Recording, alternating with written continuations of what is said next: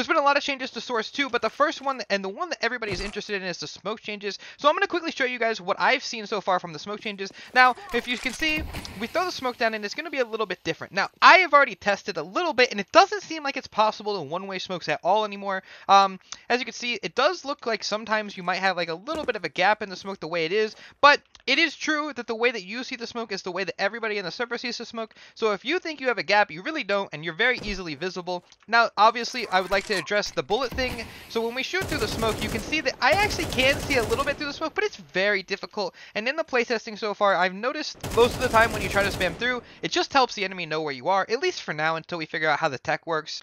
And now the last thing, of course, being is, you guys already know this, but whenever you throw a smoke down, now if you throw an HE inside of the smoke, you can make it disappear so you can see anybody behind it. And yes, the smoke will reform just as it was a few seconds ago.